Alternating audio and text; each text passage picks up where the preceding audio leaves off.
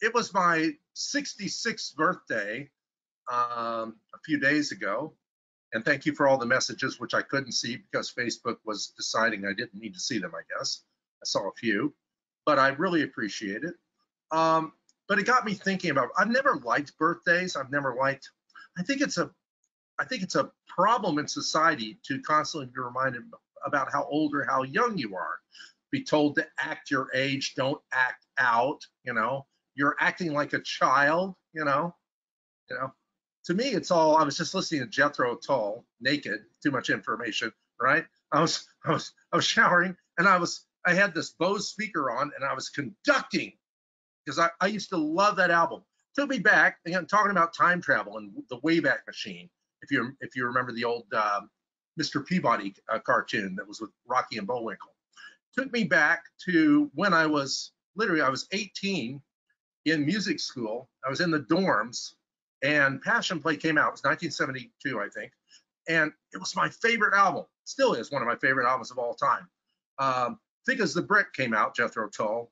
And that one, the critics said it was a concept album. Well, it wasn't really.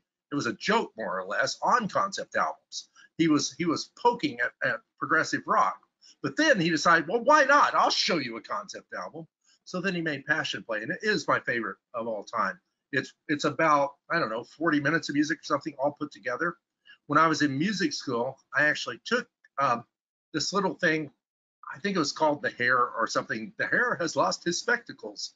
And I took the bass line for it, and I took the bass line and flipped it upside down and backwards. So it changed all the rhythms and changed the notes. And then I played the flute over it. I was playing the flute standing on one leg. I could do that back then. I still have, it's not the same flute I had. In fact, this is a much nicer one.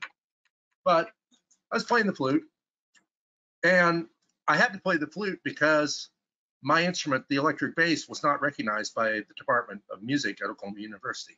So I had to pick another instrument. Since Passion Play had just come out, and I loved the flute anyway, and loved Ian Anderson, I picked the flute. Isn't it funny how we choose things in life just by circumstances? Now, it's interesting, talking about time travel and the Wayback Machine. Here's another Wayback Machine right here. I don't think I've worn this since the time that the picture was taken of it. I was wearing this with Melissa Joy the first time we ever went to Germany, and there's a picture of me in black and white wearing this jacket. I pulled it out of the closet and found it the other day and went, wow, it's still there. So I'm wearing my shirt that says fictional character. And the fictional character is still here, but has gone through many revisions to the novel ideas that are in the story.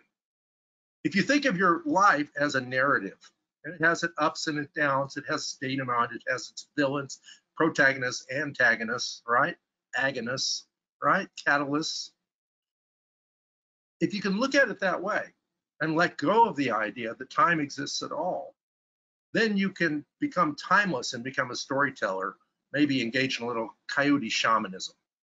I'll see you next week.